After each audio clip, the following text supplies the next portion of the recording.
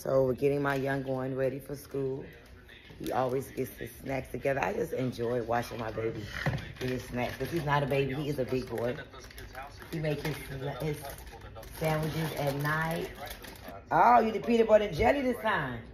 What is this, Nutella? This is a sandwich. He got his fruits inside of there. Let's see what's in DJ's bag. He got his seaweed inside of there. Got his NutriBurst inside of there. You know, I know y'all be hating on the children drinking certain drinks, but he like his Capri Suns. He got his Capri Suns. All right, so how does it feel now that you're such a big boy and you're in the 5th grade, DJ? Normal. He said normal. We got to take it.